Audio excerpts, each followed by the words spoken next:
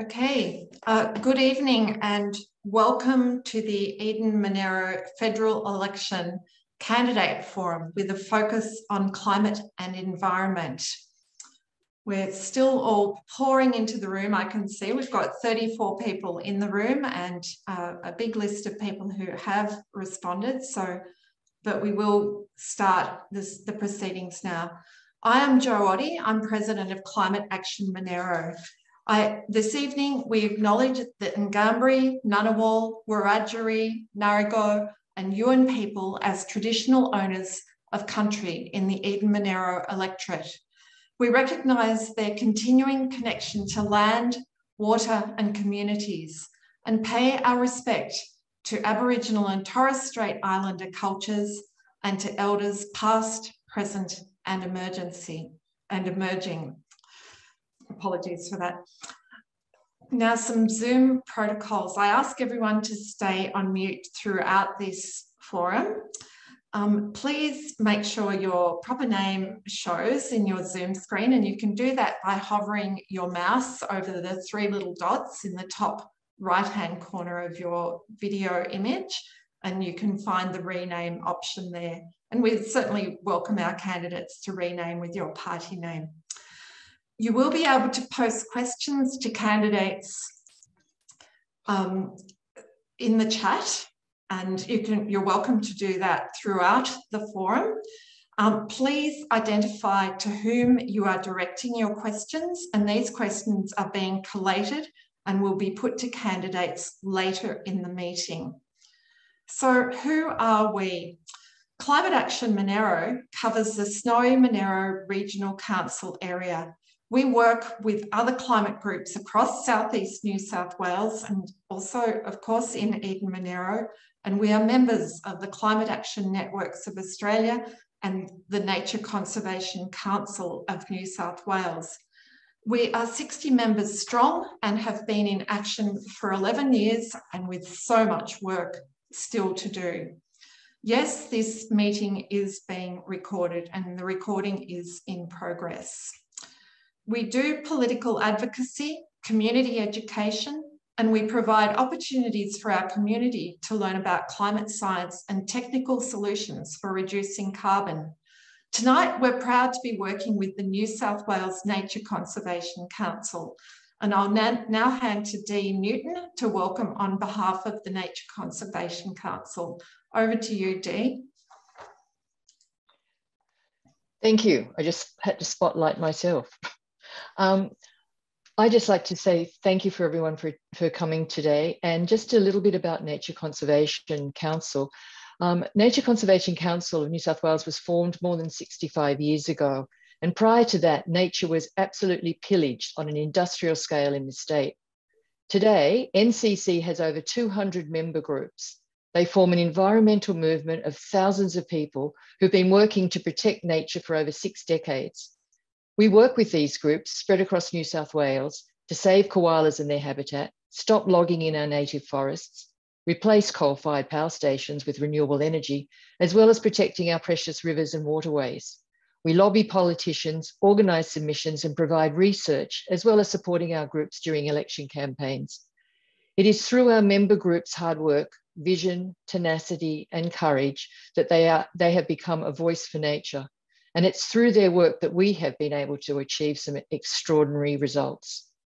Tonight, NCC is delighted to partner Climate Action Monaro in hosting this candidates forum where candidates can state their position on taking urgent action on climate and outline their plans and policies on how they will protect our nature, our natural and human environments. Thank you so much. Great, thanks Dee. And at this point, I'd also like to thank Farmers for Climate Action for their support in distributing this forum information to everybody, so to their supporters. So I think I've seen Pete Holding in the room, so thanks Pete for your support from Farmers for Climate Action. It's so exciting to see so many passionate environment and climate people around the room. I know we've had an RSVP from Joe Dodds, President of Bushfire Survivors for Climate Action, and we've also had an RSVP from the member for Bega, the state seat of Bega, Dr. Mike Holland. So Dr. Holland, if you're out there, you are most welcome. So now over to our candidates. The candidates who are joining us this evening, we warmly welcome the 7 of you. Tonight we will be joined by Greg Butler for the Democrats, also Darren Garnon for the United Australia Party, James Holgate, Sustainable Australia Party, Vivian Harris for the Greens, Kristy McBain, our current Labor MP, Toni McLennan for the IMO, and Andrew Tyler, Independent. We've had an apology from Max Holmes, the Liberal Democratic Party member or candidate who had intended to join, but he had to work. And we've had no response from Dr. Jerry Nockels of the Liberal Party or from Shannon Boyd from One Nation. We ask for respectful behaviour from all attendees. We're aware that at many online candidate forums that have been held so far, that there have been people trolling, and anyone disrupting a respectful forum will be removed this evening. So thank you for your great behaviour. We will be recording this session, and I think we're well of that by now. So as far as an order of events goes, candidates will have 2 minutes each to present their pitch, and the candidates have all been provided with 3 questions and will each have 1.5 minutes to respond to these set questions, and we'll work through those question by question. We ask you as attendees to submit your questions in the chat along the way. Remember to identify to whom you're directing the question.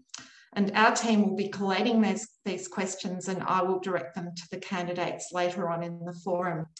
And there'll be about 10 minutes available to address these open questions. Now, before we head off to the candidate pitch, I just wanted to remind everybody that the economy and our wonderful livelihoods in Eden-Monaro are largely dependent on the quality of our environment and a stable climate that we really hope will stay under 1.5 degrees of warming. Our wonderful economy is based on tourism in winter, tourism in summer, agriculture, renewable energy, plantation forestry, and many other things. And these are all dependent on a great environment and a stable climate. So let's cross now to our candidates to have their say and find out what they have to say about these issues that are important in our electorate. Now, candidates, I'll be keeping time and I'll be looking to stop you by 2 minutes. So let's go over the first candidate for a 2-minute pitch. I invite Greg Butler of the Democrats for your 2-minute pitch. Thanks, Greg.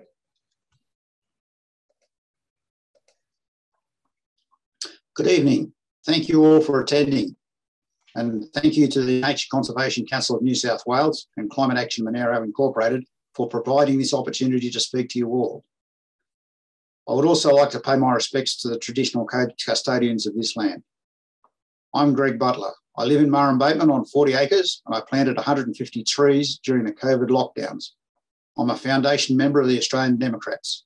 I'm a professional engineer and I have a career constructing and maintaining railway lines and infrastructure. I'm a Foundation Fellow of the Australian Institute of Company Directors and a former Union Federal Divisional President. I'm a volunteer motorsport official and I restore classic cars. I'm running in this election because I'm disgusted by the fact that despite Australia being an affluent nation, we still have 3 million Australians living in poverty.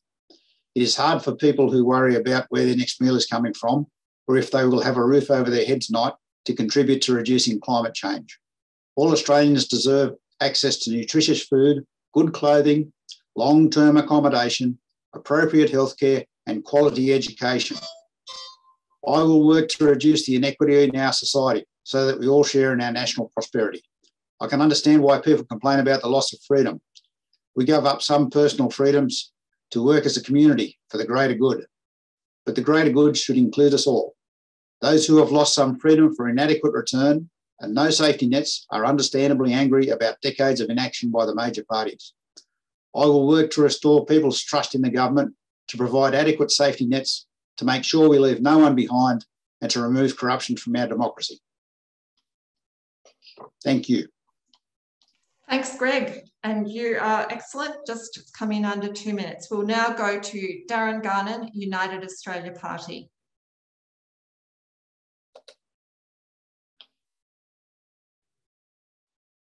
Can you hear me? Yep, okay. Good evening, ladies and gentlemen. Thank you for attending. This is my first Zoom meeting as such, so it's a new experience, another one along the way. Look, I run my own business in Queanbeyan. I joined the United Australia Party, not because I'm a career politician. I saw what was happening in our society, the loss of freedoms, the mandates, the lockdowns, and I thought the UAP represented a party that would restore our democracy and freedoms back to this country. Myself, I'd like to see this country back to where we're a bit more polite with each other, where we respect each other more, where we can have freedom of speech and respect each other's opinion on what they want to say to us. For myself, I've always found the best way to learn is to listen. So I'd like to say to everyone out there that if you're looking for a candidate who will listen to what you have to say and take that into the House, well, I would be that person. I think we all expressed what Greg had to say, because that is, I've sat down with these men and I've actually enjoyed their company, and I find that we are all pretty much philosophically the same. So on that point of saving the environment, I'm more than willing to do that. I live my life that way. I have always. I've been a vegetarian for 30 years. I have these same philosophical beliefs as a lot of people here tonight, and I want a better community for my grandsons. That's it. Great. Thank you, Darren. And now to James Holgate, Sustainable Australia Party. Over to you, James.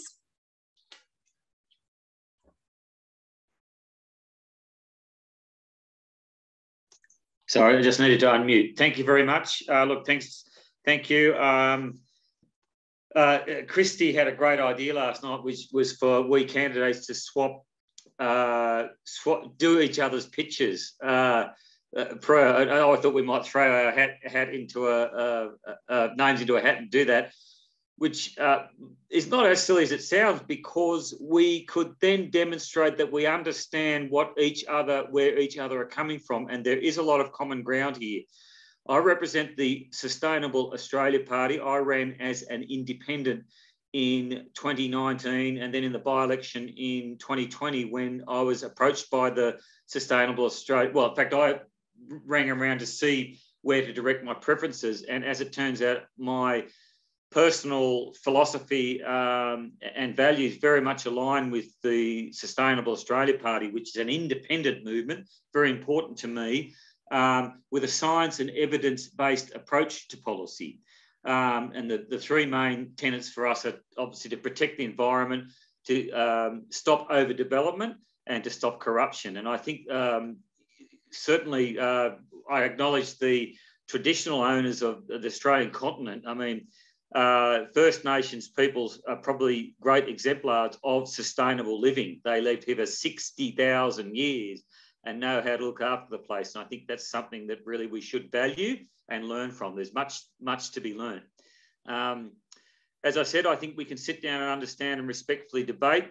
There's a lot of common ground that we can go through, but at the end of the day, my feeling is that corruption, and that comes down to party donations, major party donations, get to dictate policy, which is more in the interests of vested interests, that the net result of a concept of... Time's up, James. Okay, well, we want to redefine growth. More is not better.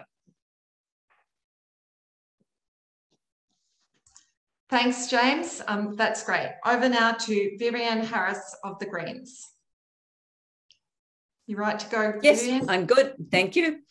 I'm here tonight because it's a climate emergency, and I am speaking from Eden-Monaro country on land that was never ceded, and I thank the elders past, present and emerging for their continuing care of this land. I am a mother and a grandmother and a climate activist, and I became a climate activist after reading the 2018 IPCC report. And on reading the latest IPCC report, it is full of, it is really stark with how little time we have and the degree of an urgency of the change that we need to make. But it is actually also full of solutions. And the solutions are to stop opening any new coal and gas and oil fields, to switch to renewables, which are now cheaper, as fast as possible, to negotiate and consult with First Nations people and marginalised people and vulnerable people when we do climate solutions and mitigation. And this is interesting, but in the IPCC report, it also says that we need to increase our social housing, we need to decrease inequality, we need to increase transparency of government, we need to increase and improve our education and our healthcare. And we need to give equality to women. Now, if this sounds like Greens policies, that's no coincidence. It's because Greens actually follow science when developing their policies. And that is why I am a Green. The main reason you should vote for the Greens is because we don't take corporate donations. And so consequently, we are only beholden to the Australian people. And okay, Joe, we'll get to our mission targets when we do the question.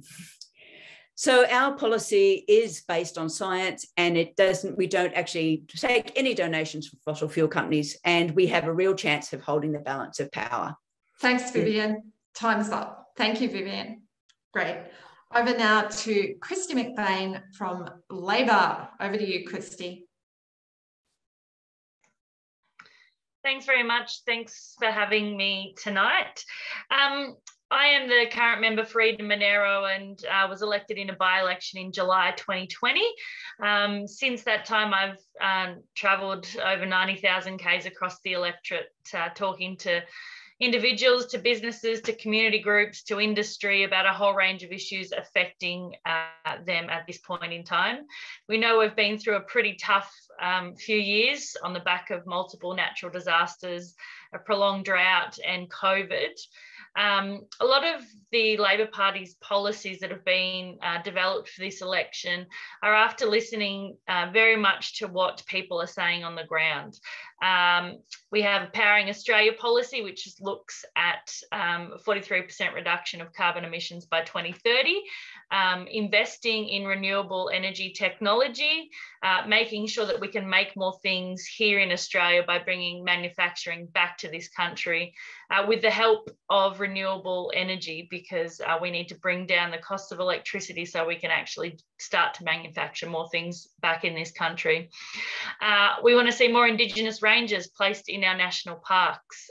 Right across this electorate, we've got multiple national parks, and it would be fantastic to make sure that we are learning from our First Nations people. We have a plan for community batteries across the electorate and the country. We want to see more electric charging stations placed across the country. We have a number of policies, as I said, which are all aimed at bringing down the cost of electricity, because we know that the cost of living is really increasing and hurting people at this point in time. We need to make childcare cheaper. Not only is it great for kids for their educational development, but it's fantastic for families who will obviously be able to get back into the workforce if that is their choice. There are a whole range of policies that we have. I think the biggest thing, though, that people talk to me about is one of the biggest things is integrity in politics. And I'll leave it there. Great. Thanks, Kristy. Let's go now to Toni McLennan from IMO. Hello, everyone. I'm Toni McLennan and I'm from the Informed Medical Options Party. And the party was created in 2016 by a fellow up in northern New South Wales who owns a health retreat. And his priority in life is to get Australians healthy and active. And during the COVID crisis, my business has suffered greatly as a result of the measures and the mandates and the lockdowns. And I also got a vaccine injury, which was very concerning for me. And I decided to look into, the responses that the government put in place And I believe there was a better way. And this is what's driven me into politics, because I feel like so many businesses have gone under in this country. So many people lost their jobs and lost their freedoms, and it doesn't sit well with me. I've actually I created my own national political party in 2007, and I ran for the federal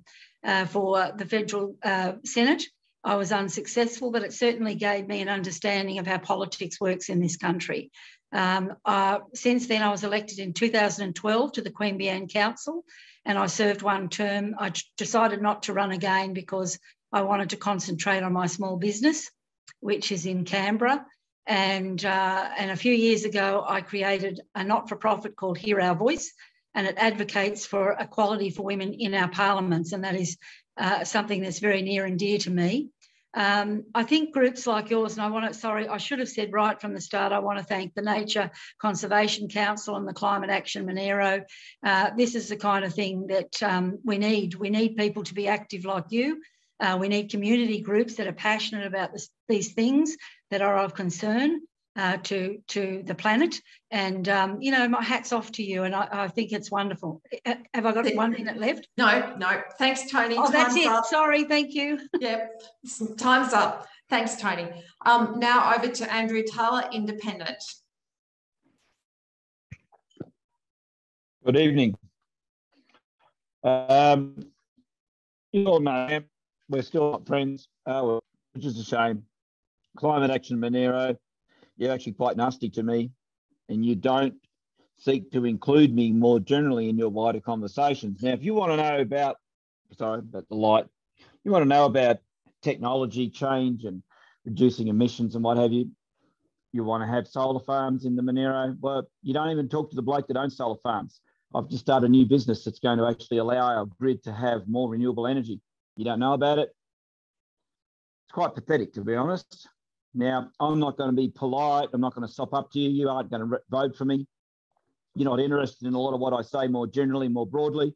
You don't care that I try to encourage our council to adopt solar panels during the 60 cent and 20 cent rebate schemes. You're actually a joke, to be brutally honest. You claim you want to get to net zero by 2030. Labor wants it by 43%. No one ever talks about the how. We still need concrete. We still need bitumen. We still drive cars. We still drive trucks. You still buy stuff. All of that needs diesel. Yes, there are alternatives, but it costs more. Everything will cost more. Now, the Greens want to always spend more public money. The only way we're going to get to net zero is to pay more tax to buy less things. So that means if you pay more tax whilst buying less things, everything gets more expensive, which is an inflationary environment, which we've just entered with a 0.25% rate rise for interest rates yesterday. You don't understand the fundamentals and you rely on platitudes. I'm the kind of bloke that says, no more platitudes. You want to talk about real action? Now, Jenny, you've been quite nasty to me and horrible over the years. So don't try and tell me to stop it. This is my chance to tell you to stop it. Why don't you work with me? Why don't you talk with me? Why don't you sit down with me? I know. Okay, thanks, Andrew. Your 2 minutes is up. Thank you. Yeah, and 2 minutes is ridiculous. Okay, fine. Yep. Let's go. Thank you, candidates, for your pitches. And that was super interesting. We'll go now to questions. So I'm just going to share screen on the first question. And let's go to that, just so everyone in the room can see the question that you've been asked. The first question is about clean energy. With Australia already experiencing 1.4 degrees of warming, climate change is the key issue for the nation. Oops. And this electorate. Our unique environment, our industries and our communities are at risk from extreme climate events already, with the risk increasing every day. If elected, what will you do to transition our electorate and nation to a clean energy future and reduce our greenhouse gas emissions by 50% across all sectors by 2030? That is the question that has been sent to all candidates. We will start this session with Toni McLennan from IMO. Over to you, Toni. Yes, look, thank you for asking that important question. I mean, my view is 1 minute 30, sorry. sorry, Yes. 1 minute 30. My view is that we should try and aim for zero emission by 2035. I think I want to say this up front. I think the problem we're having is that we keep doing the same thing. So at each election, we vote either the Liberals in or the Labor Party in. And what we have is a monopoly. And what we need are more diverse voices in Parliament. I mean, Joe, you might make a fabulous politician. I mean, you've got the heart and the soul and the environment. And if you don't belong to Labor or Liberal, the chances of you getting elected are Buckley's and none. And we have to change that. In this country, we have got a monopoly on our political arena. And I know, look, we go over and over these things. I've been to so many over the years of people concerned about what's happening in the world and nothing ever changes. We just get more of the same, and we need to have different voices in Parliament. And I'd really like people to consider, I mean, who says we have to vote Labor and Liberal? Who says that independents and micro parties, representative from micro parties, can't end up and do a great job in Parliament? And I believe if we want a change in our political landscape, you have to put the major parties last so that we change who is in our parliaments. And we need different voices, we need new blood, and we need people who are going to actually act upon the things that the people are concerned about. Thanks, Toni. Yeah. Okay, next to Kristy. Thanks for your answer to this clean energy question. Thanks, Kristy. Thanks, Joe. As I mentioned earlier, Labor has a Powering Australia plan which aims to reduce emissions by a minimum of 43% by 2030. It will become Australia's target under the Paris Agreement, which will keep us on track for net zero by 2050. As I said, we see this as the bare minimum, and if we can get over that, that would be fantastic. Our plan would create an additional 600,000 jobs, with 5 out of every 6 jobs being in the regions. We have had this modelled, which would spur an additional investment of $76 billion. Our plan looks at cutting power prices by a minimum of $275 a year compared with today by 2025. And we'll also see us equal our trading partners in their ambition, partners like Canada, South Korea and Japan. It's achievable. It's detailed and outlined.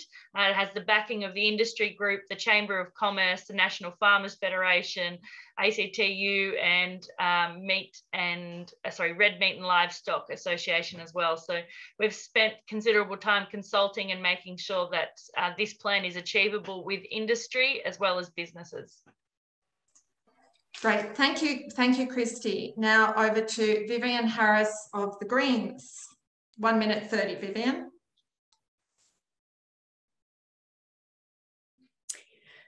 Okay,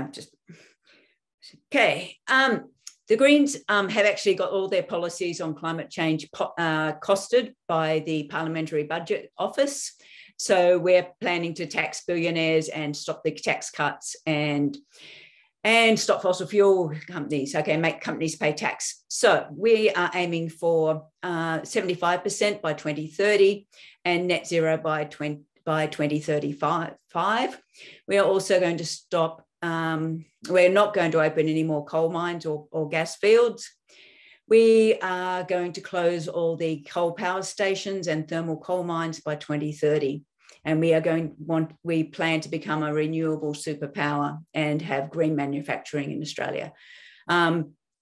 Household-wise, we're going to have quite big grants for home batteries and for renewable cars and put in an EV infrastructure. And I think that's the time up.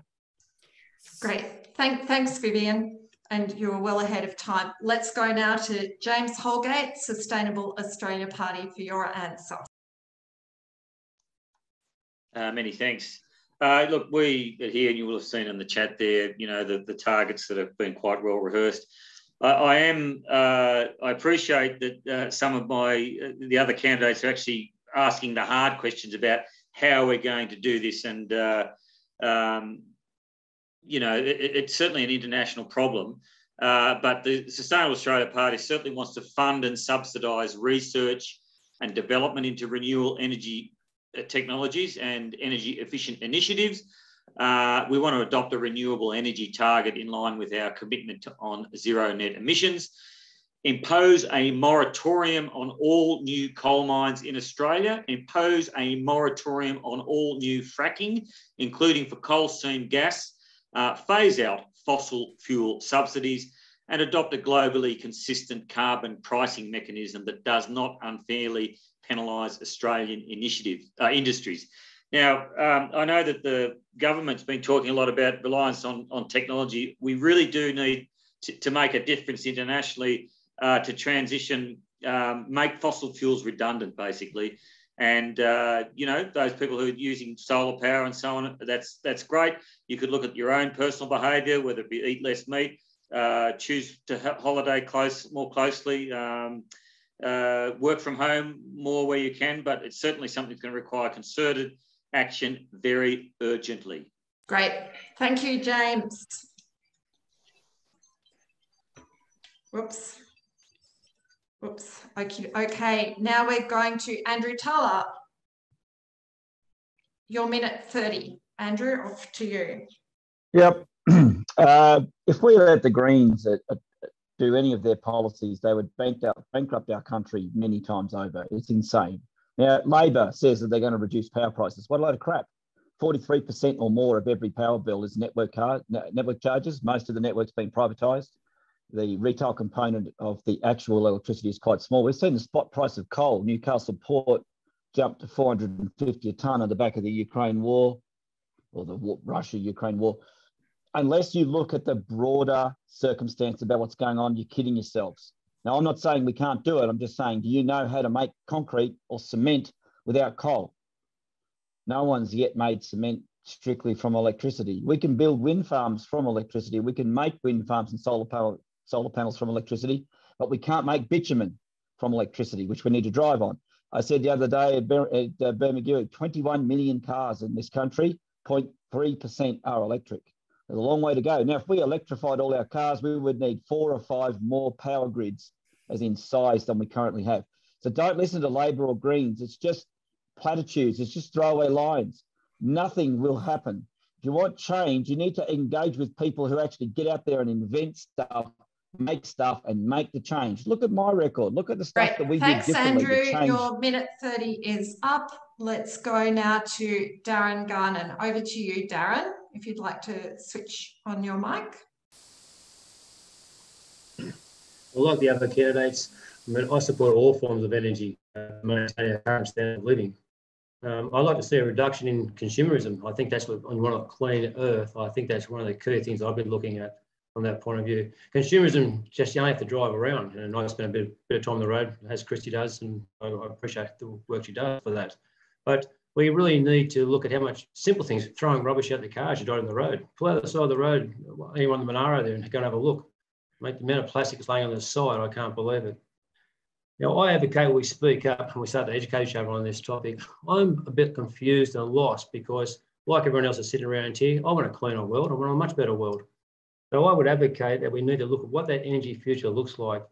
Being coming from a business background, I want to know what the correct balance is of how much energy do we need. And I've done some numbers here, just on a quick look. But in Australia, we produce 243 billion kilowatts and we consume 229.4 billion kilowatts. So there's not much left in the system there. So if we can look to understand that we can use our coal and we can transition across together, like we might have to sacrifice to get to that end result we want, but I think it's a realistic conversation for us to have. Sit down and look at it from a business model, because that's what we're doing. We're spending money. Money is business. It's as simple as that. Now, what is that total cost? We can work out actually how many wind turbines we need by the size they are and how much energy they'll put out. Thanks, Darren. Yep, time's up on that one. Oh, yep. Over now to Greg. Greg Butler, Democrats.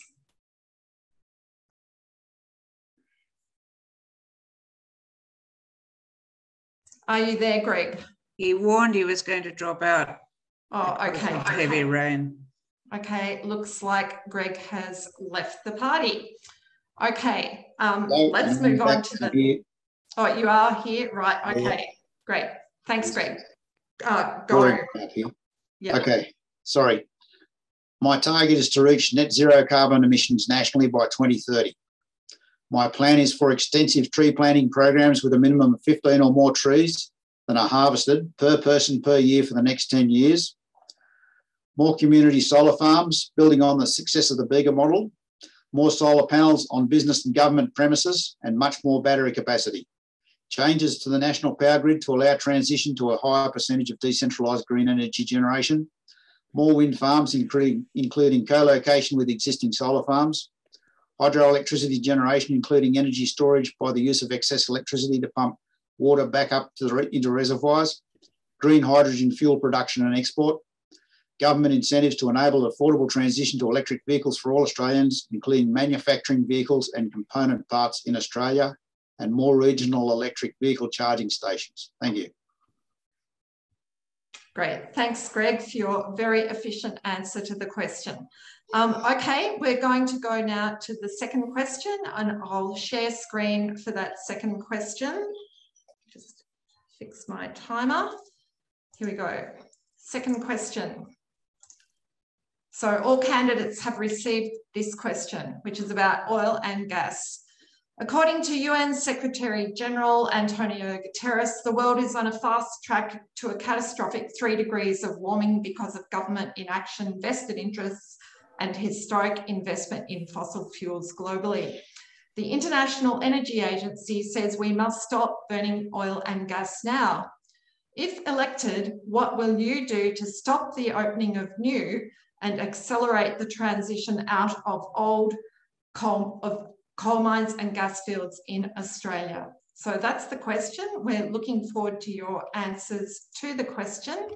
And this time we are going to start with James Holgate from the Sustainable Australia Party. Over to you, James. Thanks. Yeah, well, the Sustainable Australia Party plans to, as I mentioned earlier, impose a moratorium on all new coal mines in Australia and a moratorium on fracking, including coal seam gas, phase out fossil fuel subsidies and adopt a globally consistent carbon pricing mechanism that does not unfairly penalise Australian industries. And I think it's very important to realise that while we might be phasing out, I'm interested in results. And if any of these policies result in a global increase in emissions, it's not very good policy. I mean, you could argue burning brown coal is better than burning trees, black coal is better than brown coal, oil's better than gas, you know, and the whole nuclear sort of argument. I'm interested in realistic, achievable policies, but certainly I think the way forward, and really the only hope in a way, is that we make fossil fuels redundant through affordable renewables. And that's an international challenge, if you like. And I think Australia can be ahead of the curve, certainly in implementing technology and policies, and then exporting that technology for the betterment of the planet as a whole. Great, thank you, James. Now to Andrew Tuller for your response to this question. Over to you, Andrew. Renewables are already affordable. Now, I'm going to give you a challenge, Climate Action Monaro. Invite me to your meeting. I need longer than 2 minutes or 1:30 to explain some of these issues. I've already typed a point in. When you start withdrawing commodities from the market, other suppliers of those commodities that are not subject to your political will keep supplying. Those prices go up. And if we need to use those products to bring the goods in that we're buying, our goods get more expensive and we create a feedback loop. We can't accept a position where on one hand, we're encouraging customers to be responsible, but then they're chasing a cheaper price. So unless you understand the broader political climate around the world and what's going on. Now, oil, gas, all these things, they're all based off a price. And we've seen even the price of oil go negative, which is insane to even comprehend. So it's a lot more complex and it requires a lot more thought and action. Now, I was in solar research in 1995, where solar panels used to cost $1 per watt. Now, solar panels cost 35 cents per watt. Sorry, in 1995, solar panels were $20 a watt. In 2010, they were $1 a watt. Now they're 43 cents, 34 cents, depending Chinese or German. We see that renewables are affordable, but yet people have not taken them up to their full extent. Electric cars, as I said, Thanks, it is Andrew. not just simple to... Yeah, Yes, thanks, it's too Andrew. hard for 1 minute 30. It's too complex. Okay, too bad. That's the rules. Let's go to Vivian. Well, they're Thanks, stupid Vivian. rules because you don't get good answers, Joe. Vivian, over to you. Okay. 1 minute 30. Okay, the Greens policy is that there should be no new coal mines or gas fields, and that is a very publicly made condition to us working with any other party in a minority government in the future. We're also planning to make fossil fuel companies pay a levy so that we can use that for our climate fuel disasters and help pay for people in bushfires and floods. And we're also... I've lost that train of thought. Oh, stop native forest logging, because someone was asking about it in the chat. So I wanted to say that our policy is to stop native forest logging, but it's right. Thank you. That'll do. Great. Thanks, Vivian. Over to Kristy now. Thank you. Thanks. We have said in terms of any new coal mines that they would need to pass independent environmental checks and they would need to stack up commercially. Then they will go ahead if the market determines that is what they want to do. The fact is coal will need to be in our system, particularly in the evenings for some time to come until we can get more renewable energy into the system. Labor's Powering Australia policy aims to get 82% renewables in the system by 2030. And we know there needs to be a transition. We know renewables are going to be the most reliable, cheapest and cleanest energy source going forward, and it will be a race, but there needs to be a transition. Great. Thanks, Kristy. And now over to Toni McLennan for your response to that question.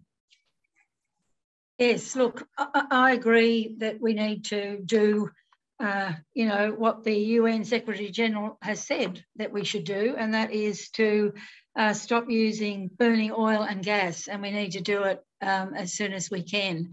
I guess the thing is, what can I do as an independent in Parliament? I can, you know, stand up for this and keep reminding the government of how important it is that we protect the environment. I mean, the Informed Medical Options Party, we would like an investigation actually into the chemicals used on our foods and in, you know, things that are put in our water. It's because we want to make sure that the health of Australians and the health of the planet and the health of the animals is a priority. You know, I think we need to get people in Parliament. I know I'm harping on about it, but nothing's going to change until we change the political landscape. I mean, if you want these things to happen, then we have to vote in people who are not, you know, going to be bound by a vast political machine, and that's what we have in Labor and Liberal. They're machines, and you know, sometimes they don't act in our best interest. And I'd like to see a Parliament that full of people that actually, you know, really work toward a better, you know, a better Australia, a better future. I don't want to leave my grandson, you know, a planet that's, you know, thanks, Toni. In trouble. Thanks, Toni. Over now to Darren Garnon, UAP. Look, I'll say, I keep on sitting here listening as a politics game, but why a party? I mean, I'd like to know, what does Vivian Harris think? She has some sort of proclamation on being environmental. I've lived my whole life this way. So just because I represent the UAP doesn't mean I'm not as environmental as anyone else in this room. So when you guys talk about fossil fuel burning, I want to know, what does it actually mean? Do you mean the extraction from the ground, or do you mean the actual flaming of the product? Because just a little couple of facts for you. We can take the technology of gas to liquid to make lubricating oils. A quick number says that 10,800 windmills are required to energise Australia's domestic use. Just another number for you is that 10,800 will require 4 million litres of gearbox oil to run the transformers. So again, that's why I say we can have one without to kill the other, that they will work in harmony together. This is an industry that I'm involved in. I come from this field of lubrication and oils and so forth. The other thing is, what people got to realise, let's say that we'll take the turbine blades, they are made of polymers. You cannot recycle them. Why don't we look at using hemp and develop that technology with strong fibre to make our various products that we need from there. Thank you. Okay, thank you, Darren. And wrapping up this question with Greg Butler from the Democrats. Over to you, Greg, for your response to this question. Hope you're still out there. Yes, I dropped out for a little while, but I'm back now. Question on oil and gas. We have been placed in a difficult position by past government policies leading to the granting of coal and gas export contracts that stretch into the future. Decades of past government policies. We have also been slow to develop alternative energy sources to coal, oil and gas.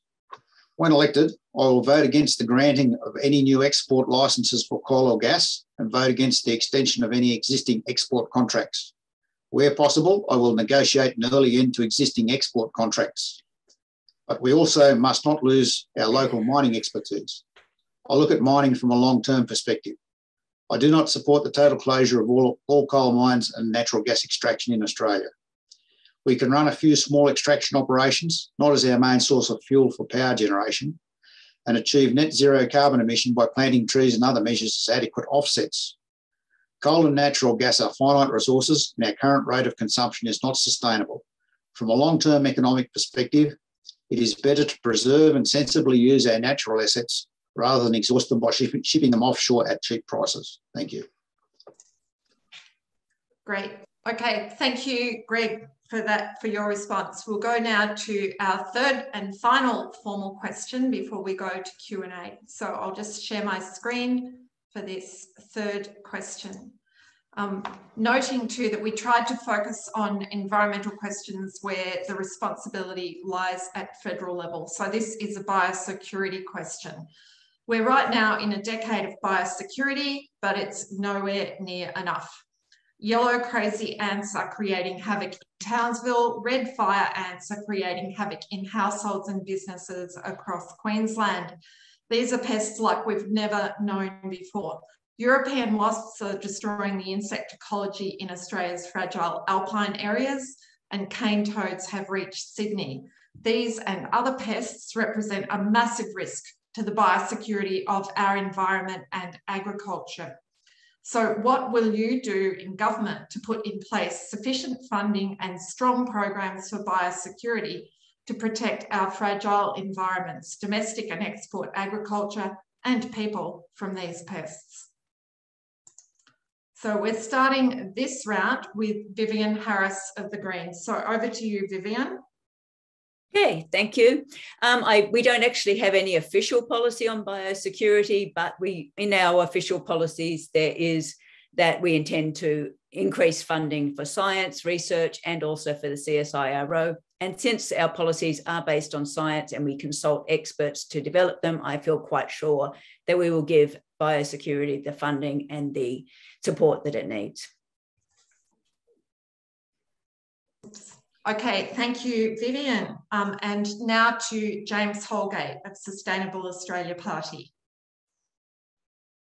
I suppose seeing some of the images of struggling fauna brings home most poignantly to me the tragic consequences of environmental degradation. Australia's got a horrendous record lately of extinction. We've got political malfeasance, in my opinion, with things like the Brumby Protection Bill in a unique and rare Kosciuszko National Park environment where I can't imagine that you could protect a highly destructive feral animal at the expense of critically endangered species. Without trying to get too depressed about it, I'm actually a member of the Invasive Species Council, and I've sat in a long webinar recently. It's tough. It's an international problem, and anyway, but we certainly, the Sustainable Australia Party will support a stronger Environmental Protection and Biodiversity Conservation Act to protect Australia's environment and biodiversity, including properly funded and enforced national biodiversity and native species program. I think federal government should take over environmental responsibility solely, because then you get this sort of, argy-bargy between the states. I mean, the Murray-Darling Basin, the condition of that is an example, degradation there, the salination and so on. And of course, overdevelopment is causing, I mean, the koala has become endangered. And I think overdevelopment's got a lot to do with that. Anyway. Great. Thanks, James. Over to Toni McLennan. Yes, look, I share James's views, and we in the Informed Medical Options Party, while it's not one of our specific policies, we had a discussion about this sort of thing the other night, and we totally agree that, you know, we need to do more. I mean, it's just not good enough. And you know, why are these things happening? I mean, we've got to ask ourselves, what's the cause of it? Is there not enough will in Parliament, or are they, you know, in a kind way, are they incompetent? I mean, why are these things happening that shouldn't be happening, that's destroying our environment? And I mean, it's fundamentally important these things don't come into Australia and destroy, you know, our native ecosystems and animals. I mean, I don't know what to say, but it makes me angry and it makes me upset. And I'm just grateful there are groups like you in the world who stand up. And I guess in Parliament, what I can do is be a thorn in their side. As a voice in Parliament, I could shine a light on it. I could continue to shine a light on it. I could stand up to it. I would like to, you know, meet regularly with people like you and bring it to the public's attention. A lot of people wouldn't know, you know, that there's 1,800 species, you know, being currently extinct or going into extinction. I mean, they'd be horrified. So bringing it to the public's attention, keeping it in the public domain, and making people, you know, stand up with us. And, you know, I'd be happy to do that because it's something that's important to me. Yeah, thanks, Toni. Okay, over now to Greg Butler, Democrats. Okay, can you hear me? Yep. Okay, biosecurity in this country has been failing for years. As a former director of a Rural Lands Protection Board, part of my task was to reduce the number of feral pigs, including those congregating at a landfill site on the outskirts of Sydney. This site received waste from Sydney Airport, including illegally imported food confiscated from passengers to prevent the introduction of exotic pests and diseases. This waste should not have been placed in an open landfill. This major breach of biosecurity illustrates the need for more rigorous border controls and a greater awareness of the risks involved. Shipping containers are another biosecurity risk. Current methods of shipping container fumigation are poorly targeted and ineffective. I will vote for funding for stronger measures to stop future pest invasion and development of biological controls to eliminate current destructive pests such as cane toads. I will support an urgent review of the structure and funding of existing fire ant control programs to make them more community-based and much more effective than they are at present. We have fragile and unique environments that we have an obligation to preserve. I'll remind you that if you keep on doing the same thing, you'll keep getting the same result. If you want sustainability, don't vote for the major parties. And I have time for a joke. If many of these pests came in by boat, why aren't they in detention centres? Okay, thanks, Greg. Let's go now to Kristy McBain for Labor. Thanks.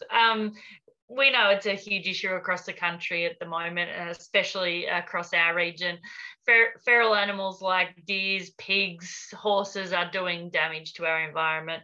The fact is that over the last decade, the Morrison-Joyce government's hollowed out biodiversity conservation. A few days ago, Labor announced that a future Albanese Labor government would commit $9.8 million to contain and eradicate dangerous gamblergrass infestations in the Northern Territory. There'll be more announcements on it. And the critical thing is making sure that we are working with our state governments, with local land services and community groups to start dealing with a whole range of issues from a local level up.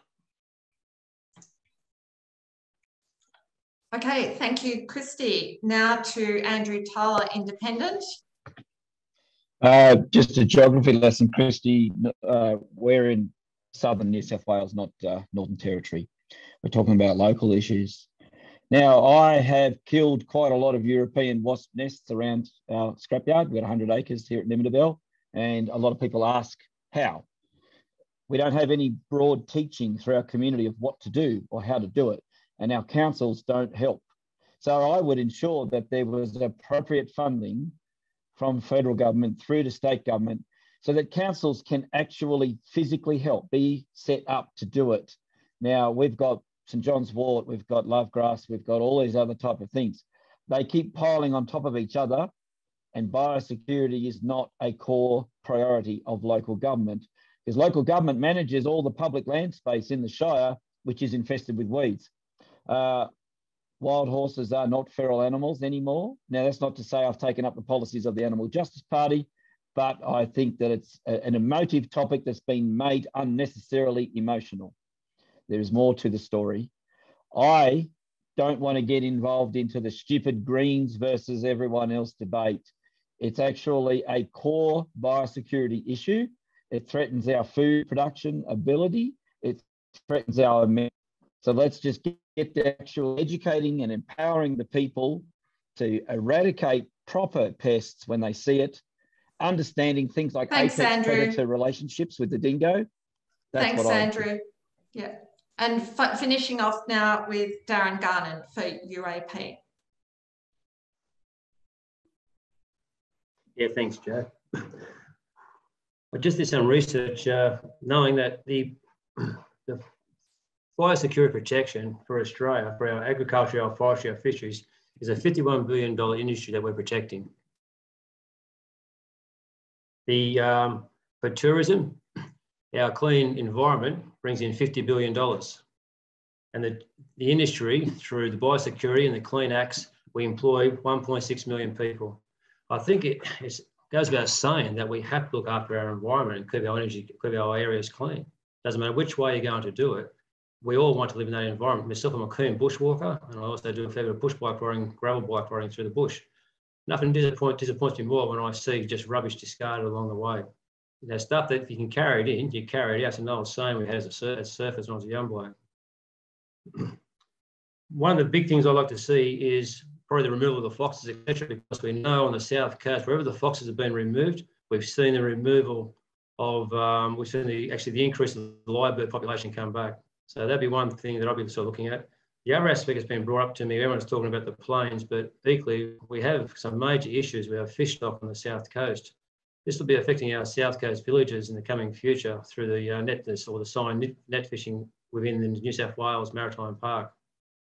There's a number of trawlers that are willing to give up their licences, and we really need to look at that to save our village towns from, so the recreational fishing will still come and spend money. Thanks, Darren. Thanks, Joe. Great. Well, thanks to all of our candidates for responding to those 3 set questions. We are now over to, there's been very busy action in the chat and lots of questions there, and the Zoom team has organised those questions. So, and we have about 10 minutes for questions. So the first question, the person who is asking this question is Jocelyn van der Molen from Friends of the Forest and Coast Watchers. Hi there, Jocelyn. And this is directed to anyone who has a policy on this. So Greens and Labor. So what is, and others who might have a policy. So let's start with Greens and then to Labor. What is your policy on stopping public native forest logging in Australian forest to allow these trees to act as a carbon sink, negating carbon emissions? I'll go start with Vivian, then to Kristy, and then to anyone else who has a policy on that. Over to you, Vivian. Just a quick 1 minute answer. Okay. Our policy is to stop native forest logging as soon as possible, preferably yesterday. We need the forest as a carbon sink, we need them as habitat, and logging causes bushfires to be more frequent and more dangerous. Great. Okay, thanks, Vivian. Kristy? The Labor Party does support both our hardwood and softwood logging industries. We need to make them sustainable. We have timber shortages across the country, and if we are importing logs from overseas, we can't guarantee that they've been logged sustainably or that we've dealt with any work health safety issues. Great. Thanks, Kristy. Now, do any of the other candidates wish to make a response to that? Look, if I may, James here, obviously we'd like to see a stop to any old growth forest. I think, it can be a renewable industry with new growth forests. It's an international problem. I think there's rapacious commercial practices in places like in the Pacific where unscrupulous commercial interests work against the environmental outcomes, deforesting the Solomon Islands and so on.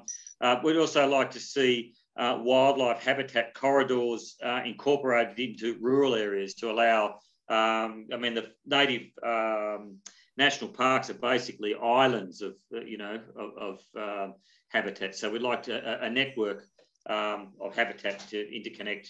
And I think there'll be many spin-off benefits for that environmentally, commercially, and in sustainability. Okay, great. Thank you, James. We'll move on to the next question. Okay, Darren, yeah, you can, sorry, you're waving your hand there, Madeleine. Yeah, thanks, Gav. Yeah, quick response and then we'll move on to the next question. Another thing I'd just like to add to, it's also good to see farmers taking up the issue of planting more trees as well. They've actually realised and woken up to the fact that if you plant trees as hedges along the way, it actually keeps our topsoil in place when the winds blow. So that's been a big change that I've noticed in the last number of years when I'm travelling around, and education there for the farmers. Okay, thank you, Darren. Next question, and Dave Darlington asked this question. It's directed to all candidates. So all candidates will have the opportunity to answer this. What do you see as your #1 action for a federal government in terms of support to bushfire suppression? Your #1 action for a federal government in terms of support to bushfire suppression. A very quick answer. Darren, you can start. You're on screen. Then we'll go to Andrew. I'd like to see the local RFSs have a bit more control in their own area instead of centralising what we've seen recently. My wife worked for National Parks for 25 years, so we've had a bit of experience around this whole topic tonight we're talking about. It's a keen conversation in our house, so that'd be my answer, Joe. Okay, thank you. Andrew, your #1 action for a federal government in terms of bushfire suppression? I would properly support the local RFS so that out of the areas they're not driving 20 and 30-year-old equipment, and the managerial levels of the RFS in too thick with bureaucrats. The decisions need to be local and made by locals, with a stronger reliance on the farmers who live, work and have grown up in those areas. Okay, thanks, Andrew. Let's go to Greg now. Greg Butler, #1 federal government action for bushfires. I think the most important action the federal government can take is to empower local communities to do more cool burning and to also promote the cool burning philosophies of the Indigenous people that have worked for so many years. Great. Thanks, Greg. Now to Toni. Action for federal government on bushfire suppression. Well, I think, like some of the other candidates have said, we need to listen to what's, the locals have said. I lost a business in the Mogo bushfires in 2019, and I know there was a lot of work done after that, reviewing what worked and what didn't work. And I think we need to look at those reviews and listen to the recommendations and take it federal and make sure that federally, that we're on top of it and we're in control of what's happening around the states. It needs to be uniformed, and it needs to be, the locals need to be a part of that process. Great. Thanks, Toni. Over to James. Thanks. Look, I would certainly agree with the localisation of people on the ground. If I could just add to that, it seems crazy that there's a bushfire crosses Victoria into New South Wales and you've got separate firefighting services. So greater coordination and follow the advice, the best, latest scientific advice. Technology, I think Andrew might have talked about spotting towers and so on, and using drones and that sort of thing. Yes, control burns, a coordinated, comprehensive approach that uses the best information based on science. Great. Thank you. Now to Vivian. #1 action. That's what I'm having trouble doing, is thinking of #1 action.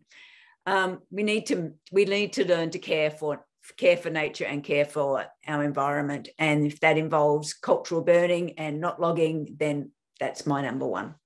Great. Thanks, Vivian. And Kristy, finishing off on this question. Thanks. I think the number one thing we can do is actually start to spend money on mitigation and resilience measures for our communities. Over the last little while, we've seen obviously a lot of bushfires in our region, and we've got a lot of ideas from local members about how we can make ourselves more resilient come the next natural disaster. We need to make sure our fire trails are maintained so that RFS can get in there, and we need to assist people by making sure we have a coordinated approach to bushfire when it erupts. Thank you, Kristy. Okay, going to the next question, which is from Joe Dodds, President of Bushfire Survivors for Climate Action. And we'll again go through all candidates. I will ask you to be quick because we've only got probably another 5 or 7 minutes left. So Joe Dodds' question is, what is your emissions reduction target? She's just interested in the date that each candidate, independent or party, proposes to reach zero. So the date that you will reach zero emissions. Let's go from the top. Let's go backwards. Kristy, over to you. Sorry, what was the question? Yeah, the date for reaching zero. Emissions reductions target, net zero. We've committed to net zero by 2050, 43% reduction by 2030, and higher if we can. Great. Thank you, Kristy. Over to Vivian. The Greens want net zero by 2035 and aiming for 75% reduction by 2030. Okay, great. Thank you. Toni McLennan, your target for net zero? 2035. Okay, thank you. Andrew Tyler? I have no target because I'm no economic rationalist, and I understand the problem is way bigger than anybody wants to contemplate. So invite me to your meeting and we'll talk it through and we'll come up with a realistic date together. Thank you. James Holgate. Yeah, certainly we should commit to achievable targets. Ours are, for the record, a minimum target of net zero by 2050, preferably by 2035, and at least by 50% below 2005 levels by 2030. But there's one thing to say, there's another thing to do. Okay, thank you, James. Darren, Garnon, UAP.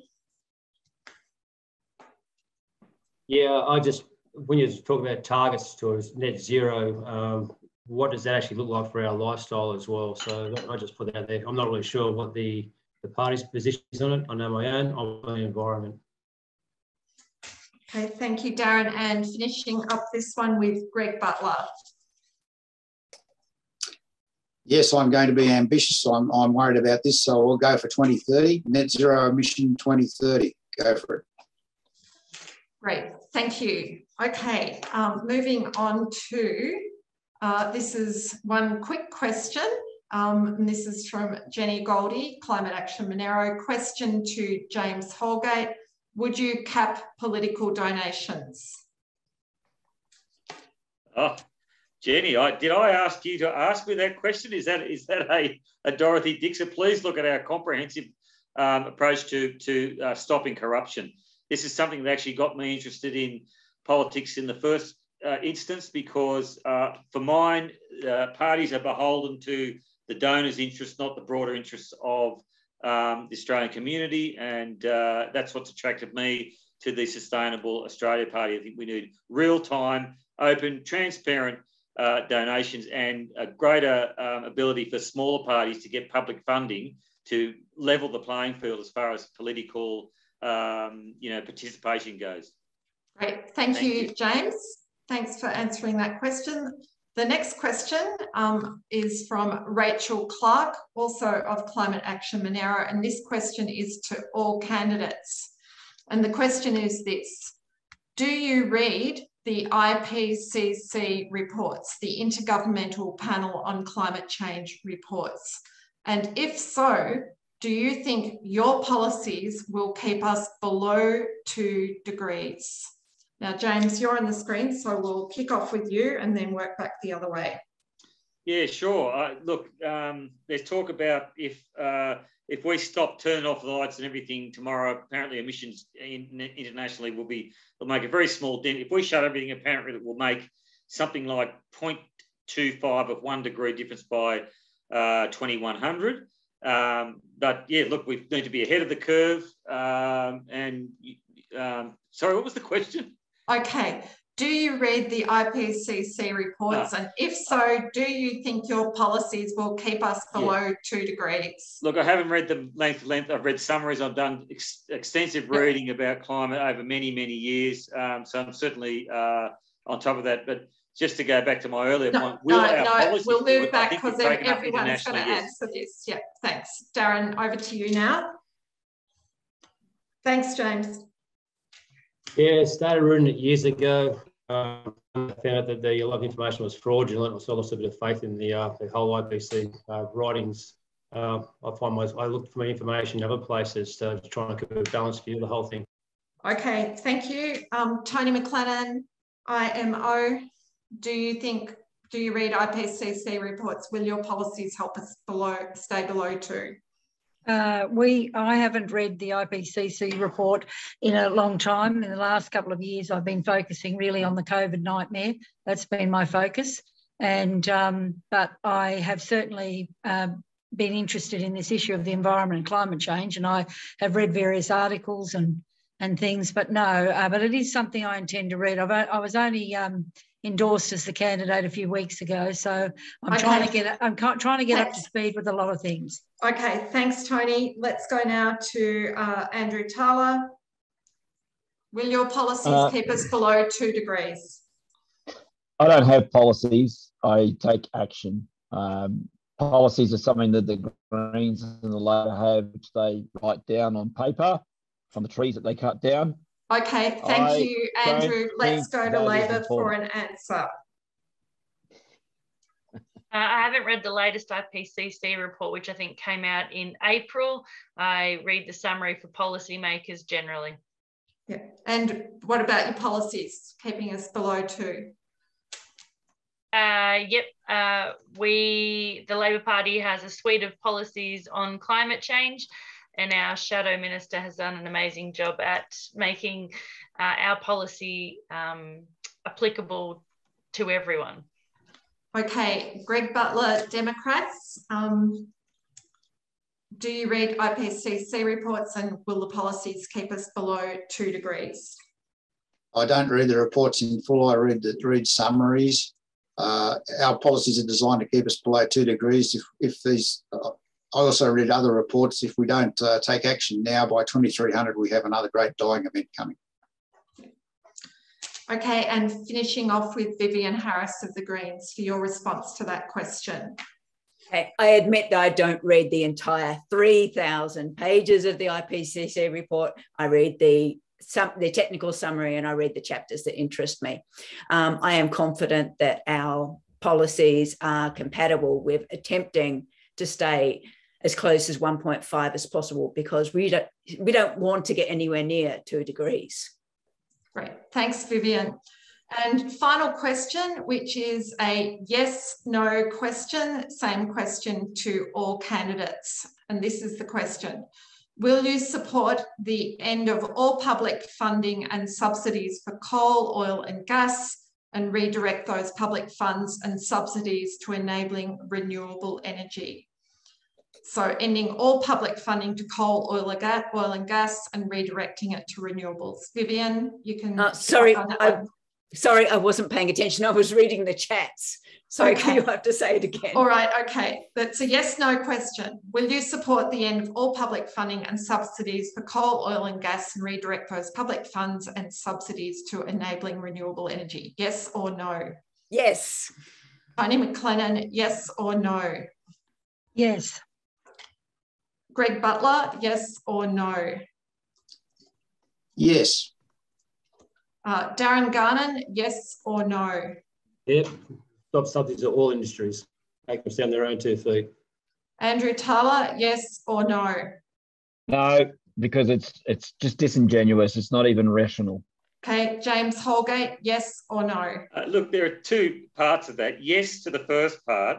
And second, I think renewable energy is going to won't need subsidies. Okay, and Kristy McBain, Labor, yes or no? Yes, I think that we should end any public funding of building new coal or gas. Subsidies, I think, are in the system for a lot of energy providers, and I don't think they're going away anytime soon. Okay, great.